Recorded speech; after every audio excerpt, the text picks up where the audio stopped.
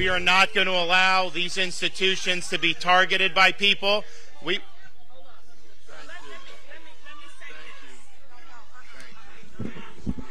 Okay, listen, y'all. Let me tell you, we finna put parties aside, cause it ain't about parties today. A bullet don't know a party, so don't get me started.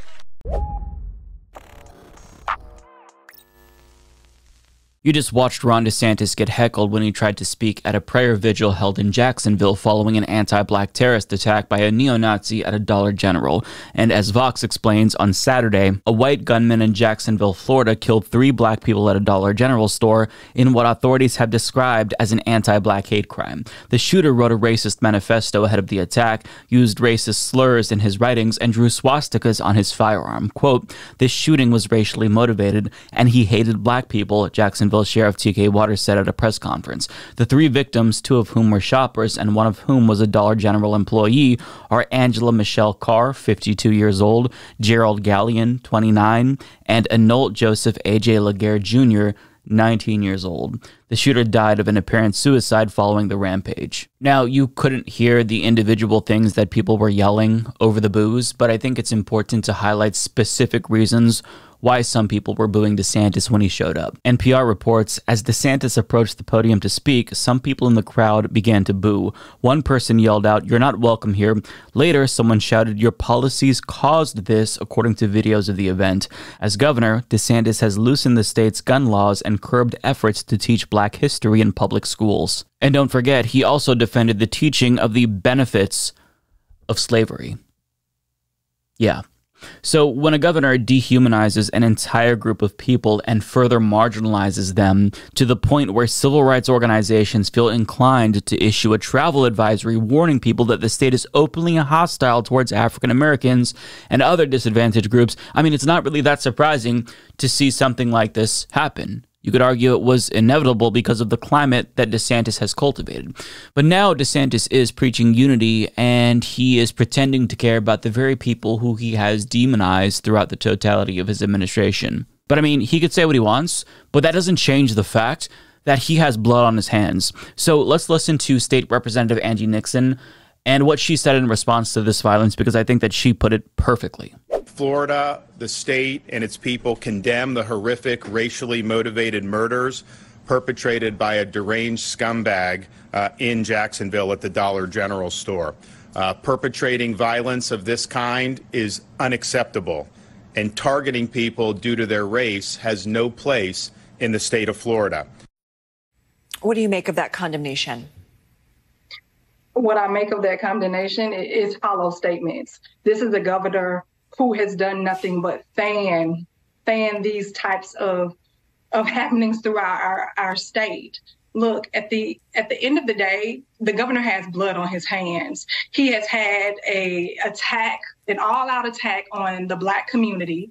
With his anti-woke policies, which we know very well was nothing more than a dog whistle to get folks up and riled up in the way in which it just happened on yesterday. As I listened to him for the first time with that statement, my blood is literally boiling. Myself and other representatives, particularly Black representatives, throughout the past few legislative sessions, we have repeatedly told him what his rhetoric was going to do. And that is exactly what transpired on yesterday. This is absurd. It's ridiculous. He is one of the causes to this. This is an agenda that he has been pushing since he has gotten into office. He showed us who he was when he initially ran for governor, saying, don't monkey this around, don't monkey this up. Those type of statements, it only leads to things like this. Very well said. And if you're not sure what she's referring to at the end, Ron DeSantis said that we shouldn't monkey this up by electing his black opponent, Andrew Gillum, back in 2018. So you can't even say that he's gone full mask off as governor, because the mask was always off. He never had a mask to begin with. So, I mean, watching him get heckled was incredibly satisfying to me, because he even, just to show up, he has the audacity, right, to show his face in Jacksonville after that happened. You know, he has a lot of nerve. But I mean, there was someone that came to the rescue to stop the crowd from heckling him, and that was Jacksonville Councilwoman Jacoby Pittman. And she explained in a CNN interview that even though she defended him, she also doesn't support his policies. Let's listen. I had no idea that the governor was coming.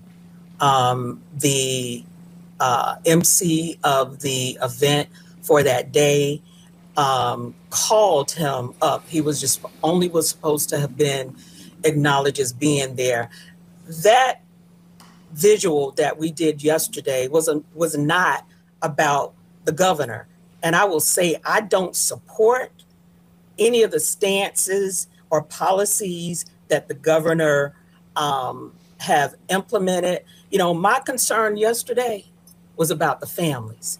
It was not a political ploy for me and our community. It was about focusing on the families that was there and the hatred that had come to their community. And so I just want to make myself clear. I wanted the audience to calm down because I wanted him to sit down, and I wanted it to be the event that was for the residents and the community that had come together for unity. That's what that event was about, not the governor. Because I don't support what his stance is. Yes. So I understand her not wanting to make this about politics and just wanting to focus on the victims and their families. But I mean, the second that a fascist governor shows up and you then give him the microphone, it then becomes an explicitly political event at that point, because you're allowing him to do a photo op when you know that he doesn't actually care, when his policies and rhetoric caused this. So I wish that she didn't come to the rescue for him, because this tragedy could have been prevented with policies, right? The white supremacist was able to legally purchase the gun that he used to carry out these executions, even after he was involuntarily committed to a mental institution. I mean, that right there is a policy failure. This party claims that it's not really a gun issue when it comes to these mass shootings. It's a mental health issue, right? But then again, where's the policies to address that problem? They have none. In fact, in Florida, they actually lead the nation in Medicaid terminations, which is an essential program that also covers mental health. So if anything, the mental health crisis in Florida has been exacerbated by the policies of Governor DeSantis. So this tragedy is the direct result of policy failure on top of policy failure on top of rhetoric that further fans the flames of these types of folks. So, I mean, DeSantis can pretend to be sympathetic now, but everyone knows that it's all an act. And Alejandro Caraballo pointed out that his video response to the neo-Nazi mass shooting looks like a hostage video. But when you juxtapose that with a video of him talking about a group that he hates, in this case, trans youth, you can see that he comes to life. He becomes incredibly animated. We condemn what happened in the strongest possible terms.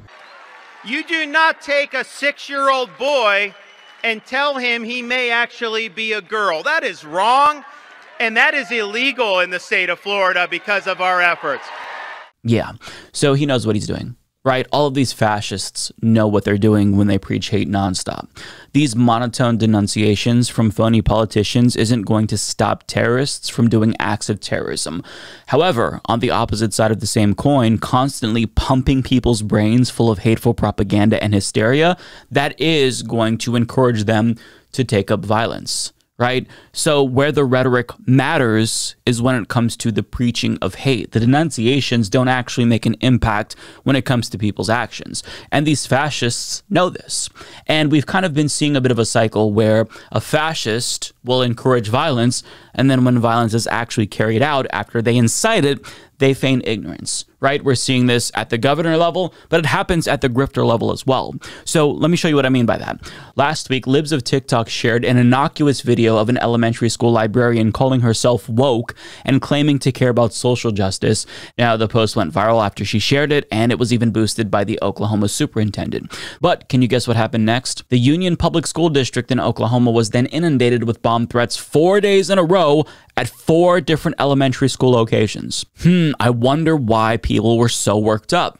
But then just a few days earlier, a California chapter of Moms for Liberty, which is another fascist group, hosted an event at a library which resulted in a transphobic speaker being told by the librarian that she wasn't allowed to spew hate speech. The video then went viral on Twitter after a transphobe shared it, and transphobic influencer Riley Gaines responded, also sharing it and saying that she wanted the silent majority to, quote, do its thing, and then followed up with the phone number for the library and encouraged people to call. The library was then evacuated because it received a bomb threat. Riley Gaines is now threatening to sue Pink News because they simply reported on it. So I think that it's important to kind of put what's happening into a broader context. We're to the point where the Republican Party and conservatives in America, they are fascist, right? But they're still within that proto-fascist stage for the most part. Some of them have just become outright fascists. But the proto-fascists aren't going to do violence themselves. They're going to get other people to do violence on their behalf. The point is that stochastic terrorists on the right, though, are never going to take accountability after they incite violence against marginalized people.